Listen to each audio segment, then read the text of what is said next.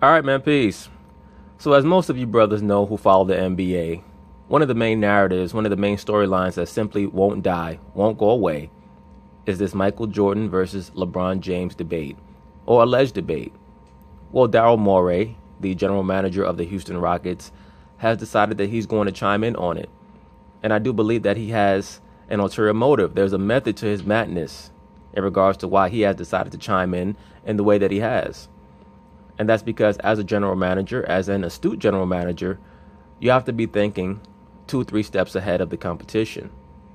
And he understands that the team that he currently has now on the Rockets is a team that he may have to blow up, especially if they fall short in this up-and-coming NBA season. And it is a relatively high possibility that they will come up short this up-and-coming regular season into the playoffs, because they have Chris Paul, a 33 going on 34-year-old point guard.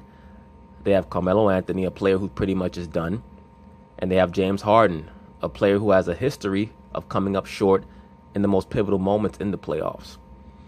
So just to get back to the point, Daryl Morey has decided to chime in on the Michael Jordan versus LeBron James debate. And according to Daryl Morey, LeBron James is ahead of Michael Jordan by a sizable margin.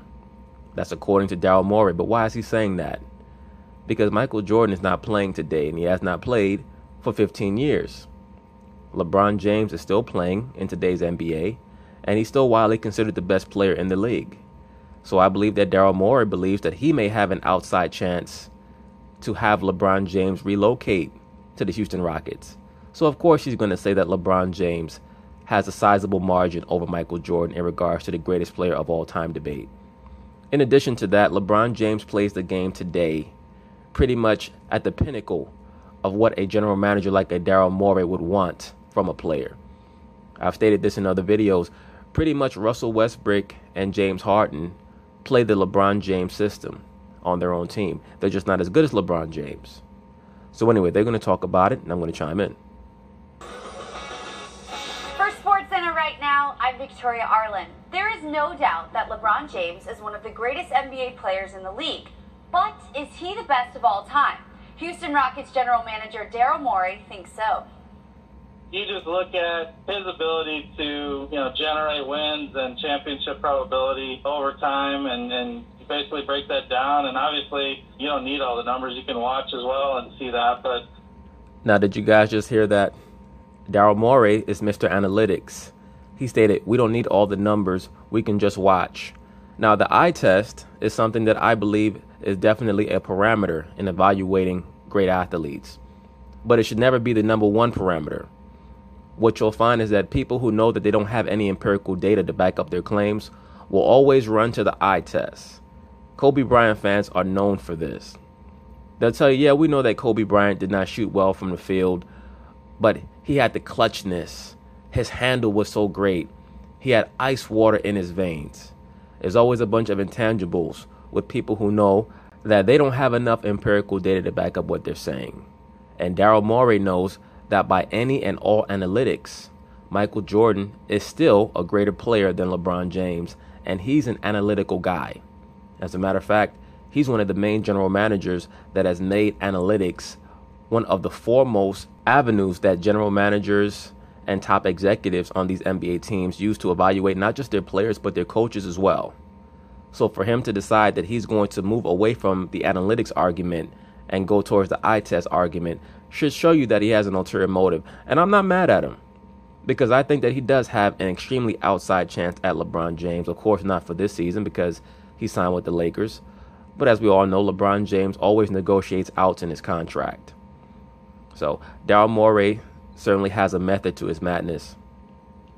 But if you basically isolate that and also look at the career he's had, frankly, I think it's at this point it's become a bit of a big margin actually, where he's come out ahead. I know that's a little controversial. No, it's not controversial when one understands what your motives are. For you to say that LeBron James is greater than Michael Jordan, that's your opinion. But you say that it's by a large margin. It's obvious that you're just putting some frosting on the cake because you're hoping that you have a chance to sign LeBron James and maybe even upgrade from James Harden. Once again, this is a pivotal year for the Houston Rockets. And to me, based on Daryl Morey's comments about LeBron James, he's confirming this. Do not be surprised to see Daryl Morey try to move on from that entire team, that entire roster, if they flame out. Now let's toss it back to First Take.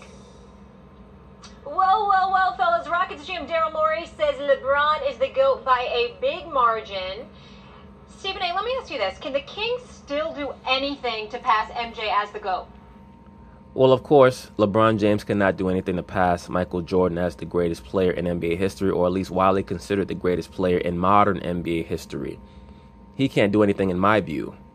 But in regards to the propaganda machine and the liberal sports media, aided by Nike, etc., if he were to win a couple of championships with the Lakers and end his career with 5 championships, having won at least 1 championship on 3 separate NBA teams, he'll certainly be able to create a case and an argument that will be utilized by the factions that sponsor him to promote him as the greatest player ever, because what they'll do is they'll mix that with the wokeism aspect. Look at what he does for his community. Look at how he speaks out against injustice, quote unquote. And they'll try to put that all together into a little gumbo and say we have to put him above Michael Jordan. As a matter of fact, I remember as a kid, ESPN had the top 50 greatest athletes of the 20th century. For those of you guys who are old enough to remember, back in 1999, as 1999 was coming to a close, ESPN had a list of the 50 greatest athletes of the 20th century. I believe they called it Sports Century. And Michael Jordan ended up being number 1. If they were to redo that list today, I guarantee you they would not put him at number 1. They would put Muhammad Ali at number 1. Because ESPN has become such a super liberal sports network, and they're so interested in athletes that are woke, I have no doubt that they would have Muhammad Ali as the number 1 greatest athlete in sports history over Michael Jordan if they were to do the list today. No, not to me. It's a very, very simple answer to me. When you lose 6 NBA finals, there's nothing to talk about. I'm not. Thank you, sir. And to me, that's the bottom line of it.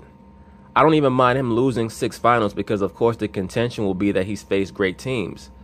That's true. He has faced great teams. And when I say great teams, I mean teams that were smart. The San Antonio Spurs was smarter than his team. That's what made their greatness. Now, if you put the San Antonio Spurs from the 2000s, if you move them to the 1990s or 1980s, they're still a very good to great team, but I don't know if they win a championship. Because once again, for those of you brothers that remember, in 1998, the Utah Jazz, that team that's so maligned that supposedly they had a bunch of white boys on the team, the Utah Jazz were able to defeat the San Antonio Spurs with Tim Duncan and David Robinson on it. They beat them in 5 games in 1998, 5 or 6 games. And this is with a 35-year-old John Stockton and a 35-year-old Karl Malone. So LeBron James' weakness in the finals has always been teams with high basketball IQ. Always. And even Phil Jackson, once again, when he took over as coach of the Lakers, he wanted to avoid the Utah Jazz in the playoffs. And this is in 2000 with a Karl Malone and a John Stockton that were 37 years old, because he knew that his Laker team was not good with basketball IQ. Despite how much film Kobe Bryant tries to break down today and act like he's a wizard when it comes to basketball IQ, back then everybody knew that you could break the Lakers down mentally, because that was not their strong suit. Their strong suit was their athleticism and their overall basketball talent. But once again, just getting back to LeBron James, he's 3-6 in the finals. That's the bottom line of it. And if we're going to start giving certain NBA players, no matter how great they are, credit just for getting there, then we have to bump Jerry West and Elgin Baylor up the ranks of all-time greatest players. They both have to be in the top 10. Because Jerry West was 1-8 in the finals.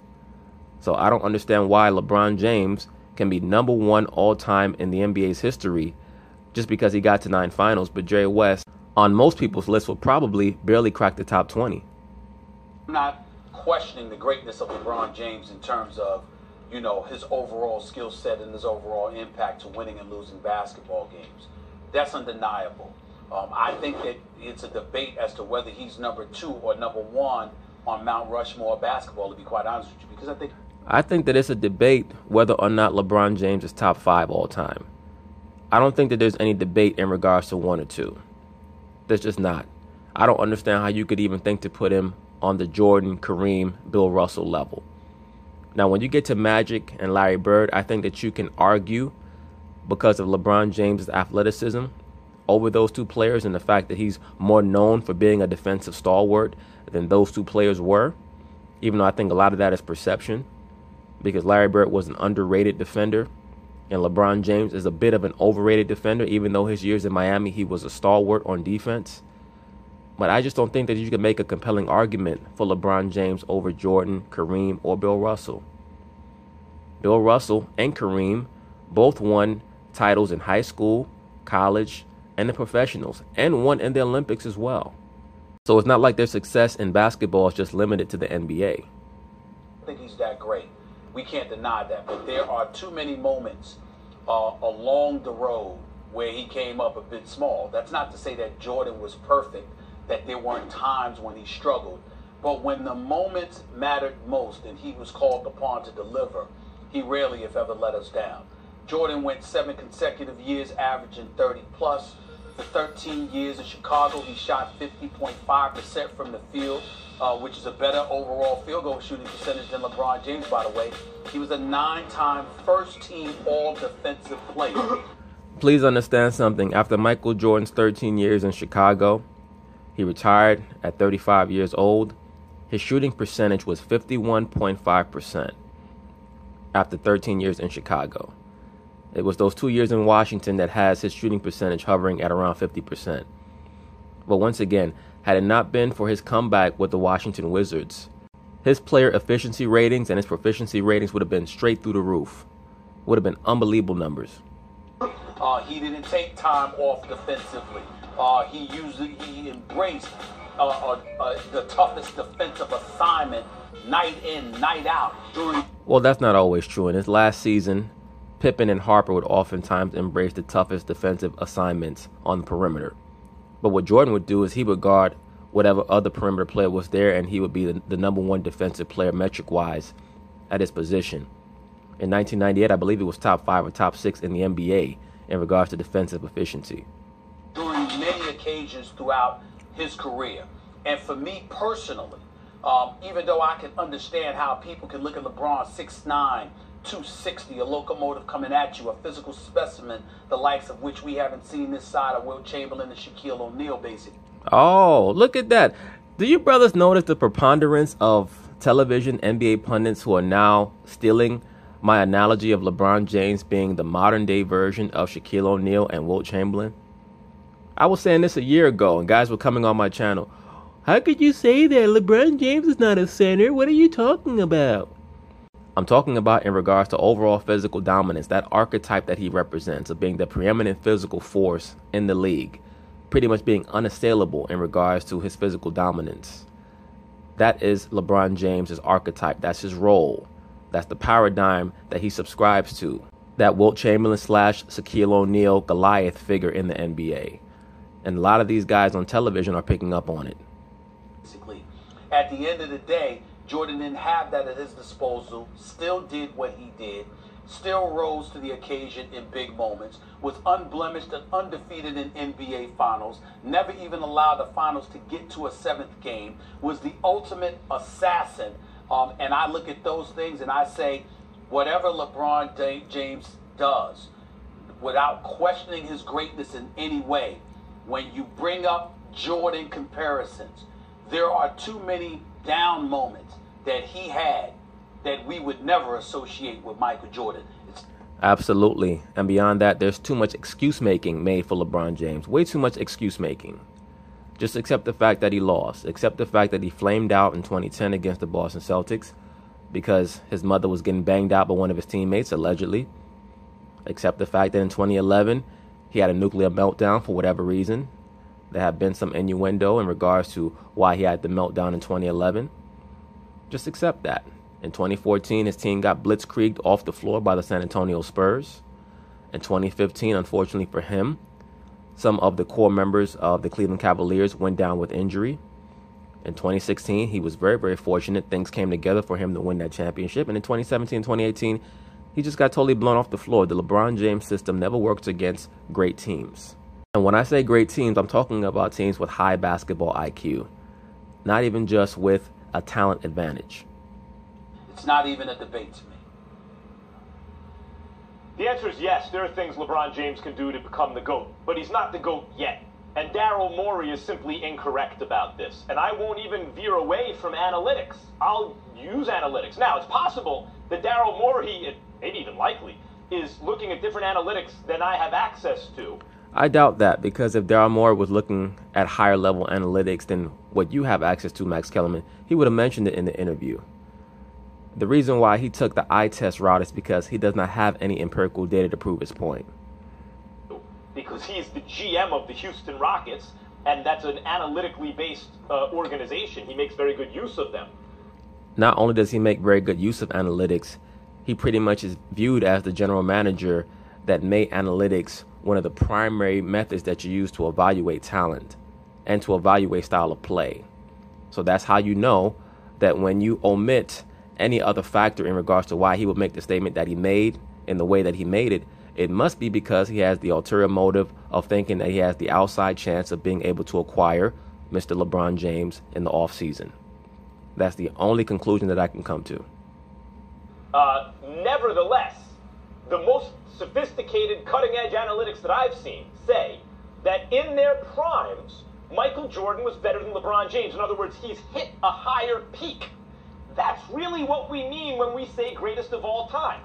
Absolutely, from the 1986-87 season all the way to the 92-93 season, which is widely considered Michael Jordan's peak physically as an NBA player. His player efficiency ratings, his scoring average, his defensive efficiency has never really even been approached in the history of the NBA. When you're talking about the things that Michael Jordan has done, you have to compare him to players like Wilt Chamberlain in regards to the effect that he had on the floor. And that's the fact of the matter. I believe what Daryl Morey is talking about is essentially counting win shares, if you will. And given the fact that LeBron's peak is close to Jordan's, and yet it lasted much, much longer, now Daryl Morey can say, when I add up the win shares or add up the years that he increased our win probability or championship probability, I have more value on the LeBron side of the ledger than on the Jordan side of the ledger. Right, but are we evaluating win probability or win actuality?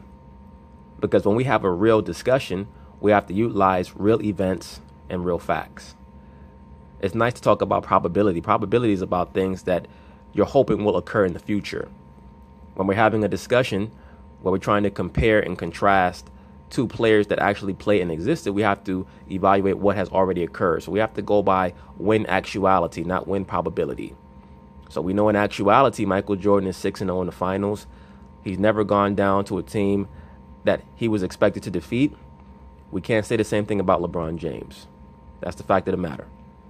That's not what most of us mean. It doesn't mean that, like Bill Walton was the greatest anyone's ever seen for 1 year. We're not talking about those guys.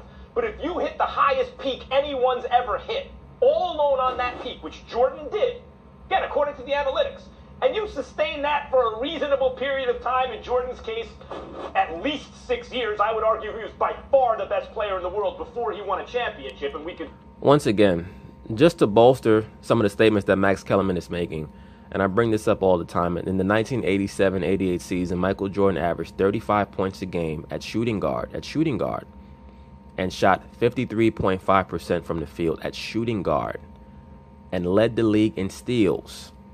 So not only did he win the NBA regular season MVP, he was the MVP of the All-Star game, he won the slam dunk contest, he led the league in steals, and was Defensive Player of the Year.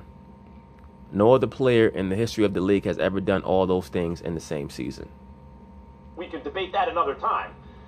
That makes you the GOAT. Now, what can LeBron do to pass Jordan? He can do the impossible, Stephen A., because you think that's impossible. He's nothing he can do. Me too, right? I thought that about LeBron in the past. It's impossible. How are those Cavs going to beat those Golden State Warriors? Well, we know how that happened, Max Kellerman. Draymond Donkey Green made one of the worst decisions that a player has ever made in a big moment, and it hurt his irreparably in regards to that season. But I tell you this, had the Golden State Warriors defeated LeBron James in 2016, they may not have won in 2017 or 2018. Who knows? Figured out a way to do it. If he somehow goes to LA, for example, this year where he is, and with that squad beats the Golden State Warriors, who just added the 5th Infinity Stone with Boogie Cousins, if he's healthy by the playoffs. Now, if that wasn't a carry, I don't know what was. How you going to cuff the ball, do a spin, basically a reverse pirouette, and then put the ball back down on the ground, and that's not a travel? Like, come on. If he overcomes that in these playoffs, reestablishes the Lakers as the brand in basketball, as a championship dynasty, spends 3 years there, wins a couple championships, at a certain point you got to say, damn, LeBron's prime wasn't even when we thought it would be. He actually entered his prime later, got even better. If he can do something like that, which I don't think he can, he'll be the GOAT. Otherwise, he's still never been as good as Jordan at his best, who was at his best for many years. The debate ultimately brings into question the performance against the Dallas Mavericks in 2011. That's the bottom line of it, Stephen A. Smith. That's really all you need. You can list some other situations, some other scenarios, some other occasions, but 2011, his performance against the Dallas Mavericks was so disappointing.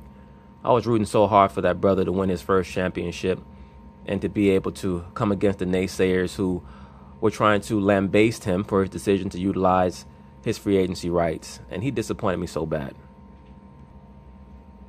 In the finals, it brings into question 6 finals losses overall.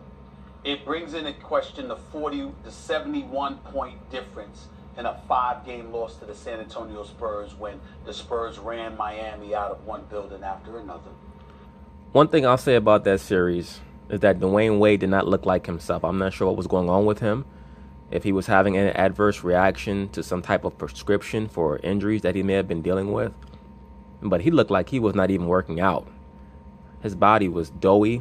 His face was fleshy, and he had round cheeks. He looked like he had not even been training for basketball, much less being ready to compete in the NBA Finals. LeBron James played about as well as he could play. LeBron has never been on the level of a Michael Jordan. He came out in that series and did his normal average about 25, 7, and 7, which he's always going to do because he's bigger than everyone and he has the ball in his hands all the time. But was LeBron good in that 2014 NBA Finals against the Spurs? No, he was not. No, he was not. There were numerous players on the Spurs that outplayed him in that series. And he also, of course, had that cramping issue, I believe, in Game 1. So it brings into question all of those different things along the way, not to mention the rules changes that have taken place within the NBA, where you can get called for a foul for having bad breath, for crying out loud. How considerably softer the game is, and how it's more facilitated for relatively offensive-minded players than ever before. I agree with that, Stephen A. Smith, but I think that the main reason why the league is more offensive today is because your 4 and your 5 man are expected to be able to stretch the floor, which opens up the paint. It's easier to get to the bucket today than it ever was. All you have to do is beat your defender. Back in the 80s and 90s, when you drove to the paint, oftentimes you had to beat 2 or 3 guys. And it also takes into account what you do defensively. If you were performing at an elite level defensively in this day and age, where again you can get called for a foul for passing gas, the way a Kawhi Leonard, when healthy, accepts every tough defensive assignment, your arguments would be stronger. If you want to ignore how like Michael Jordan could average 50 or 60 in today's game, because well, let's not be ludicrous. Michael Jordan cannot average 50 or 60 in today's game. And to be quite frank with you, when people make those type of statements, they take away a lot of credibility from what they say. Because Michael Jordan was phenomenal. Do I believe that he's the greatest player overall of the modern day era? Yes, I do. I don't think that it's by a particularly wide margin. I think that you can make a compelling argument for Magic Johnson even, if you truly wanted to. And if we wanted to make basketball IQ a primary barometer, you could make a case for Larry Bird. Larry Bird's best stretch of his career from 83 to 88 is up there with any player that's ever played in the league. But once again, I do believe that Jordan is the best that I've seen. Do I believe that he could average 50 or 60 points a game in today's NBA? Absolutely not. It's ludicrous to even think that or say that. It's dismissive and it's disrespectful to today's NBA players. And it's just plain silly. Because of the ways the rules, sort of paves the way for offensive-minded players to really have their way, then that would be different. But those things are not the case. Those changes have taken place. They've been implemented. It facilitates things to make things easier for offensive-minded players, particularly with somebody like LeBron James, who does get hacked a lot or whatever, but creates a lot of the contact that comes his way. I agree with that. Every time that LeBron James drives to the basket, he drives in the mode of a running back and not a basketball player. And it amazes me how little his offhand pushes get called by the referees, because he's constantly pushing his defender with his offhand when he drives to the lane. Way. It's not like he's sitting innocently by and getting hacked. He creates that contact as well. All of those things come into play that make me say, I would never question your greatness. I would never question how great you are overall, but I'm not going to label you the GOAT when you have so many down moments to point to, and Michael Jordan does not have those moments. I'm just not going to do it. I'll say something else about Jordan, and I understand Daryl Morey's win probability added, stuff like that. But Michael Jordan, like basketball, the NBA basketball in particular, I don't think is fundamentally probabilistic. Maybe now more than it used to be because of so many threes, it's a low percentage shot. So on the margins, it does make a difference. But when Jordan played in particular, it was fundamentally deterministic, meaning the best team always won. When Jordan was in his prime and he had a squad, he never didn't win the championship. He always won. In fact, the first time he played with another All-Star, never had played with an All-Star until Scottie Pippen made his first All-Star team. They went to a Game 7 against the defending champion Pistons, who would repeat that year.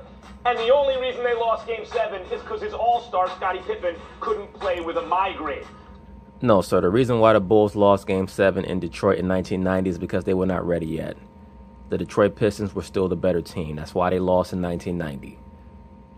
So the idea of probability, LeBron makes it more likely that you win. If Jordan had a squad, he always won every time. It wasn't probabilistic. Well, the one thing, Jordan made it deterministic. Yeah, I got it. Probabilistic. I got to look that up. Here's the deal. The bottom line is this. Daryl Morey brings up LeBron James, and this is the one thing that I don't think he mentions. James Harden, who, from an offensive standpoint, who does he mirror more, Michael Jordan or LeBron James? It's Michael Jordan. No, sir. Max Kellerman is correct on that. James Harden mimics LeBron James. He does not mimic Michael Jordan. James Harden's game is almost entirely face-up. Michael Jordan's offensive game was totally diverse, as was his defensive game. Michael Jordan could play you straight up on defense. He can go for the steal. He was a great help defender. On offense, he could post you up. He had great mid-range. He could drive to the basket with either hand. And also, later on in his career, from about 1989 onward, he was a relatively underrated three-point shooter in an era that really was not predicated on taking three-point shots off the dribble. So no, James Harden's game has very little in common with Michael Jordan. As I've already stated, James Harden and Russell Westbrook, they played the LeBron James style of offense. James Harden is a James Harden is a scoring machine. That's all I mean. LeBron James is multifaceted. He scores, but in the same breath, he's talking about making the right play. Not that James Harden can't play the point, but understand that from an offensive-minded standpoint, James Harden is more similar towards MJ than he would be towards LeBron in terms of just having a scorer's mentality. My point is that's who Daryl Morey went out to get in an effort to compete with and ultimately beat a team like the Golden State Warriors. Thank you, sir. Exactly, Max Kellerman. That's who was available. Stephen A. Smith is trying to frame his statement or his sentiment as if Daryl Morey had the option to bring on LeBron James or James Harden, and he chose James Harden. That's not the case. And once again, James Harden does not play like Michael Jordan. He plays a lot more like LeBron James than he does Michael Jordan.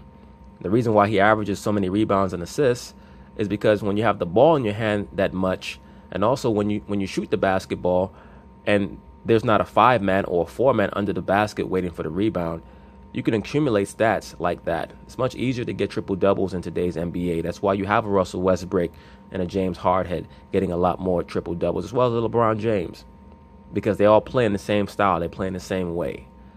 Michael Jordan's game was far more diverse.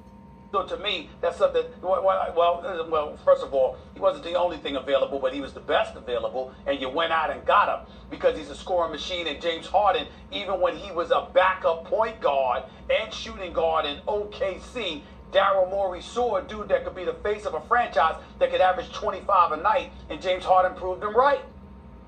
If LeBron James wins the championship with this squad this year against a healthy Warriors team. Let's say Boogie gets back and he's amazing and this is impossible and LeBron beats him anyway. I don't think that'll happen. But if he does, Stephen A., and he gets even better than he's ever been, which is highly unlikely, but if he doesn't, he's still not the GOAT at a certain point. At a certain point, you guys have to stop making up these hypothetical scenarios where LeBron James could be considered the GOAT. Because the last 2 years, you guys have been asking the same hypothetical question. When I say you guys, I'm talking about the LeBron James superfans and the liberal sports media. Well, if LeBron is able to defeat a Golden State Warriors team with Kevin Durant on it, we have to consider him the GOAT. You guys said that in 2016 and 2017. Now we're in 2018. You're saying the same shit is not going to happen. The last 2 times that he's played them in the finals, his record is 1-8. Okay? That's his record. Well, Molly, Max, if he did it 3 years in a row, if he did 3 straight, then maybe he would be the GOAT. But just one's not going to do it. Well, shit, if your aunt had a dick, she'd be your uncle. I mean, how many ifs we gonna give? Since we're entertaining ifs, Molly, how about this one? What if Michael Jordan hadn't retired to play baseball for a couple of years? They probably would have won 8 straight, because I don't think Houston with Hakeem Olajuwon would have beat Michael Jordan and Scottie Pippen. We don't bring that up. We rave about LeBron going to 8 straight NBA Finals in a weak Eastern Conference. We don't. That would have been a great series, though. Had the Rockets played the Bulls in 94 or 95, that would have been a very compelling series. Now, there are many Jordan, quote-unquote, haters or detractors who state that, well, the Rockets were very successful against the Bulls in the regular season in 91 and 92 and 93, and they were. They did a very good job on the Bulls in the regular season, but the postseason is completely different.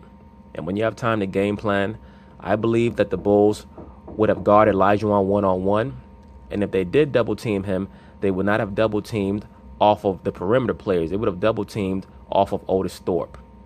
That's just my view of it. They would have double-teamed Hakeem Olajuwon with Horace Grant. They would not have doubled down with Michael Jordan and Pippen and left the three-point shooters open. And they would have made Olajuwon have to beat them and figure out where the double team was coming from. Please keep in mind that in the 92-93 season, the Bulls were 1-3 against the Knicks in the regular season, and in the postseason, they beat them in 6 games. We don't bring up the fact that Jordan would have won 8 straight then. How about that? Yeah, but that's on MJ. He decided not to play. I mean, like, all that stuff that goes into the mix, and we figure it out. And it's on LeBron what he did early in his career. All right, MJ's the GOAT, period. All right, we'll save it for another time. Please, I'm sure we'll have this one again. But guys, yeah, I'm sure of it as well. Guys, on a much more serious note, before we go to... But anyway, that's basically it on that. We'll see what comes of this whole Daryl Morey, LeBron James love affair. Do I think that LeBron is going to go to the Rockets? No, I don't. I think that there are many reasons why he's with the Lakers and not just basketball. As a matter of fact, I think that basketball is probably the 3rd or 4th reason on the list in regards to why he went out to play with the Lakers. So peace.